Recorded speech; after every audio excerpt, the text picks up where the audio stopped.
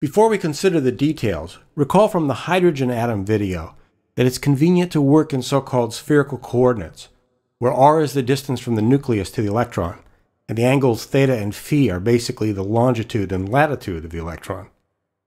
Hydrogen orbitals are characterized by three quantum numbers. N specifies energy, L specifies angular momentum, and M specifies the z component of angular momentum. Now we'll sketch out a derivation of the Hartree equation. We start with the one-electron Schrödinger equation.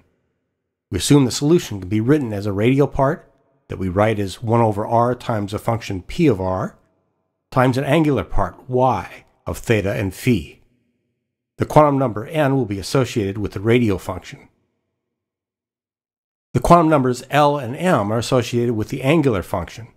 This part is what specifies the angular variations associated with the s, p, d, and f orbitals. Substituting this factored form into the Schrödinger equation, we arrive at an equation for the p function. Roughly speaking, it looks like minus 1/2 the curvature, or second derivative, of the p function times the potential function, in brackets, times the p function equals the energy times the p function.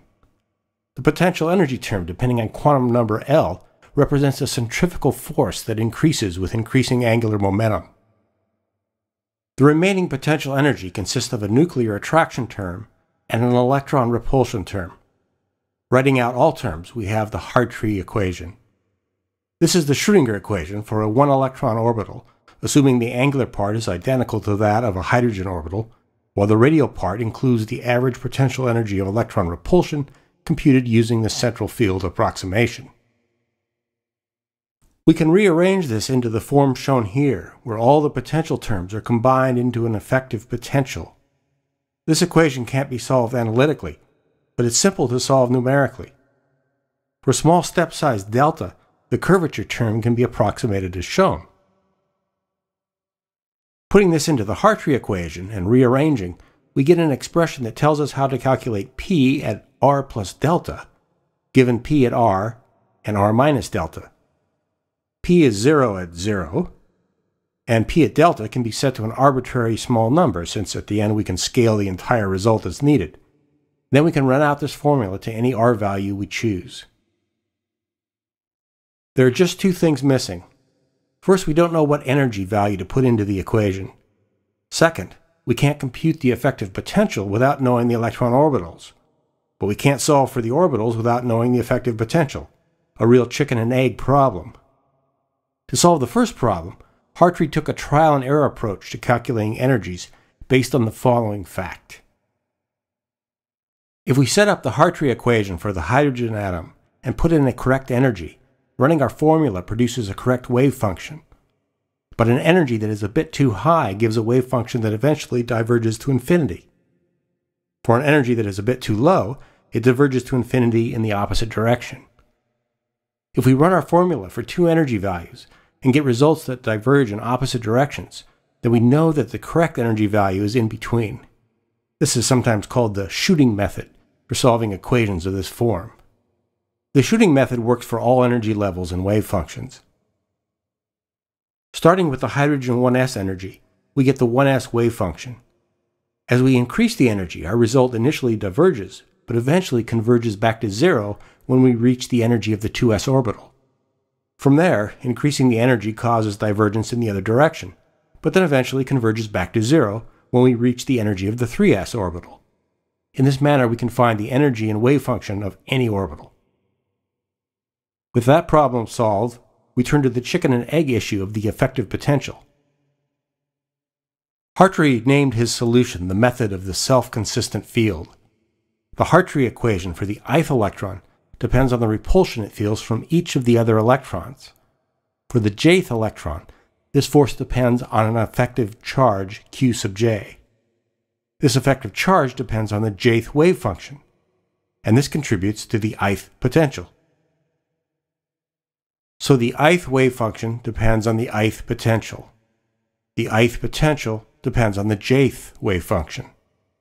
The jth wave function depends on the jth potential, but the jth potential depends on the ith wave function. So we have a circular set of problems. Hartree found that if he started with some guess for the orbitals and then ran through this circular process enough times, the orbitals eventually converged. The final orbitals formed a self-consistent set. Every orbital ends up being consistent with the equations for the other orbitals. Let's see how this works by performing a self-consistent calculation of the helium atom orbitals. Our initial guess for the orbitals is nothing. The first electron sees only the nucleus, and we obtain a hydrogen-like 1s orbital.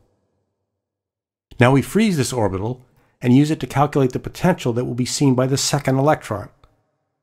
Solving the Hartree equation for the second electron's orbital, we get something slightly different than for electron 1.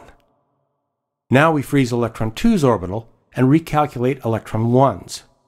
The repulsion due to electron 2 causes electron 1's orbital to spread out a bit. Now we continue freezing one orbital and solving for the other until we see no significant change in the orbital energies.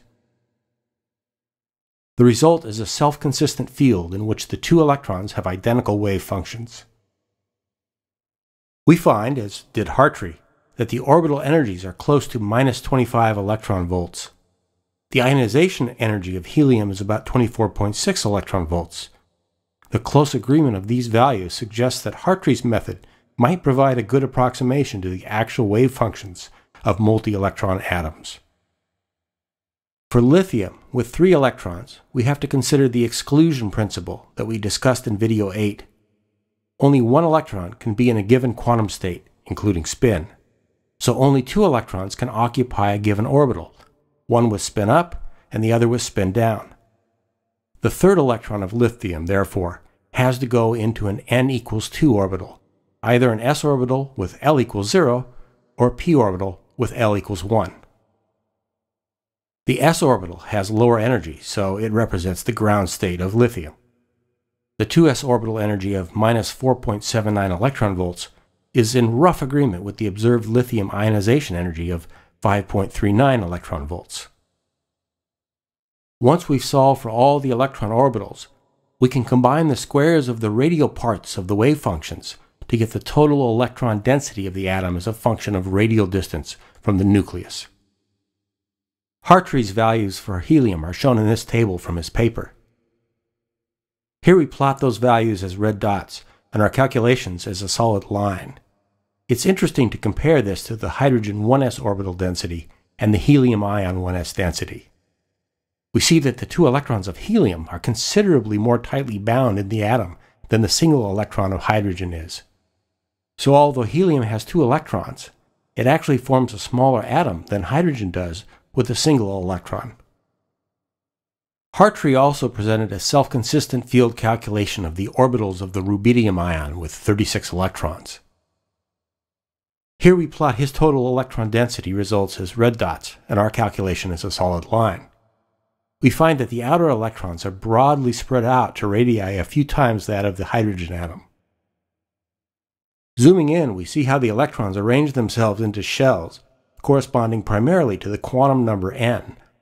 The innermost shell of rubidium, containing the 2 1s electrons, is very tightly bound, constrained to radii of less than about 1/20th the radius of the electron of the hydrogen atom.